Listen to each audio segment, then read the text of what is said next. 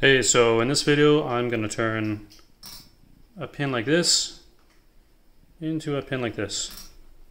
This is a two-step process of using I'm going to use in this case a grinding wheel with a D-bit grinder. This has diamond abrasive on it, and I have this attached to a grinder, benchtop grinder. And the other tool is going to be a rotary tool. I'm going to be using this Proxxon one, and this has a collet, and I have the smallest collet in there that can take a pin-sized shaft. I'll try and see if I can get this next one better than this one, which I showed in the previous video, but usually this is kind of a hit or miss thing because you can't really check it until you take it off. If you put it back in and try and do the polishing, it's going to be off axis, and it's gonna produce a wobble when you're trying to do the final sanding, and you're not gonna get a nice conical shape. So first thing I got to do is take the head of the pin off. I have it in the tool here, and so I'm just gonna use the grinder to take that off.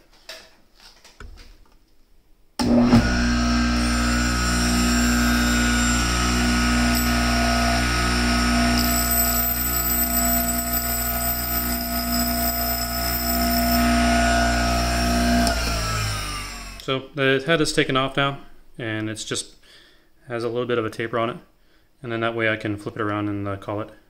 So the pin is now flipped around, and that's how that looks. And if I give this a spin, you'll see that it's not rotating very well in there. It's hard to tell because of the blur of the camera. So grinding the taper on this, it's you got to be looking down this way, and it takes a bit of time because you got to try and line it up because it's a very like I don't know, one degree or so. And you want to go easy, because if you're too aggressive, like, these wheels are just going to take this pin down to nothing, and you're not going to have any material. So here I go.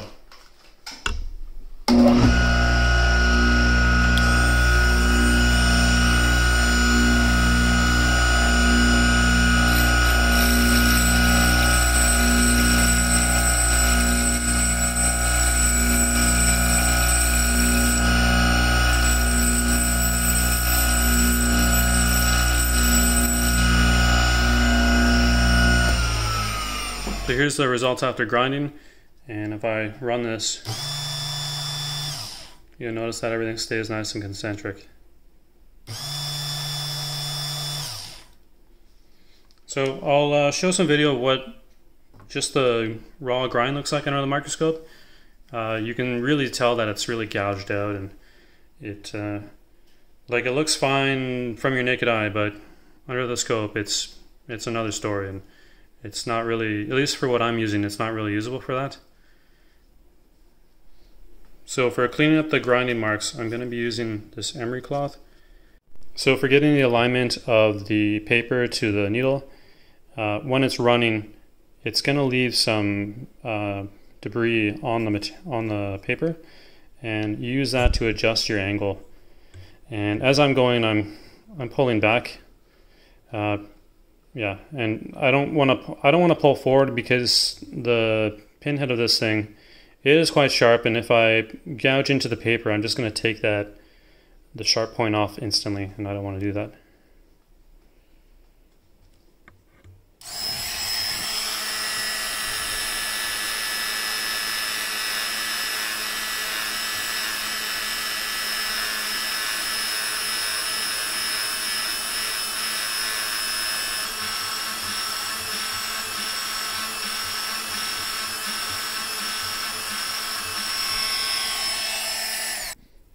So here's the results after the sandpaper, and like it looks shiny, but ultimately we have to look under the microscope to see how it actually looks like.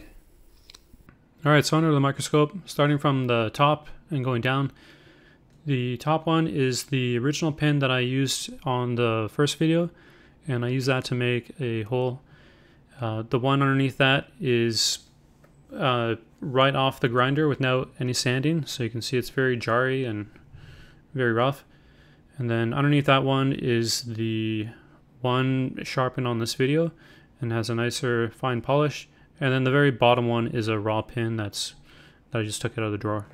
You'll notice that the pin I used on the first video, I've already used it to produce a couple holes, and already the tip of it's already sheared off. And it's sheared off and kind of bent, as you can see. The pin that doesn't have any grinding on it, you can see that it's been blunted on the end from some use. I'm not sure what. And it looks like there's a piece of skin or something on it as well. So I went ahead and used that pin to pierce some aluminum. In this case I used an aluminum pop can. And up close you can see the hole looks pretty good. It's not perfectly circular, but it's pretty close. Here's the pin I used. And you'll notice when I zoom in, the tip of the pin head is broken off. And that is because the first hole that I tried to make the material, it sheared off when I was pressing down, and it made the start of a hole, and then it sheared off, bounced, and then it made a little mark on the material.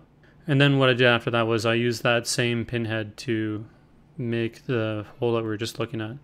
And yeah, maybe if the pin was sharper, then it probably would have gone through. I noticed in the previous video that the pin head that was sharpened was not, it was kind of dented off to the side slightly, so maybe that contributed to it shearing off. Well, that's it for this video. I hope you guys found this interesting, and I will see you guys in the next video.